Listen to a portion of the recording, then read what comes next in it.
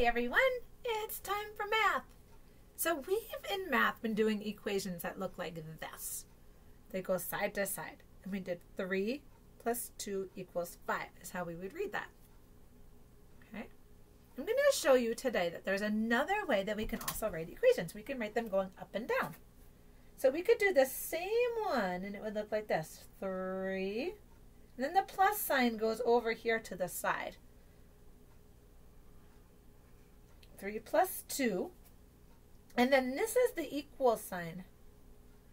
Instead of being the two little lines like that, it's one big line like this underneath. And then we write the answer down here. So these are two different ways to write the same equation. 3 plus 2 equals 5 looks like that. We could have it look like this. 3 plus 2 equals 5. So it could look both of those ways. Okay, let's try another one together. I am going to write an equation over here on the board, and let's see if you can figure out how to write it going up and down. Let's do 3 plus 1. Oops. I meant to write it going side to side so you could write it up and down. Okay, here it is going side to side. 3 plus 1 equals 4. And then you write it going up and down.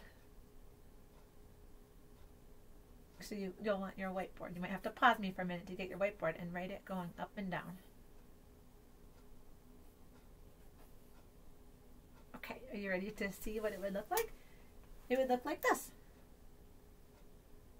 3, and then remember the plus sign goes off to the side over here. 3 plus 1 equals, 3 plus 1 equals 4. 3 plus 1 equals 4. Okay, so our work today has equations that go up and down. So you'll get to see those. The important thing that you'll want to remember is that when you find the answer, how much it equals, you're going to put that underneath that line. Okay? It just goes under that line. And I'll leave that equation up there for you to see.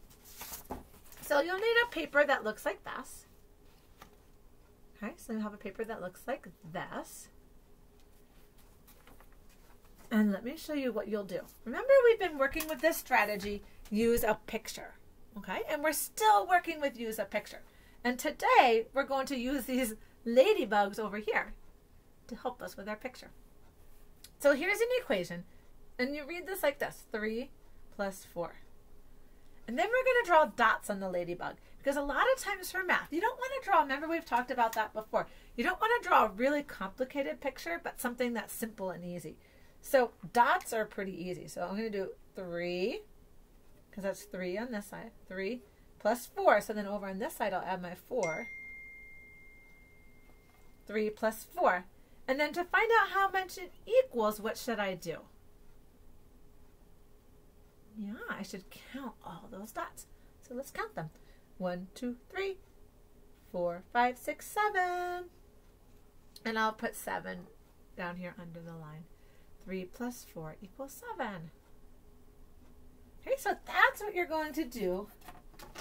Whoops, I'm going to just set that there. That's what you're going to do for your math today. Okay, so for each of these, I want you to look at your equation, and then you're going to put dots on one side for the first number, dots on the other side for the next number, and then figure out how many it is all together. What does it equal when you add them together? Count them all, and you'll put the answer under the line. Okay? You can do it. Go ahead and get to work, mathematicians.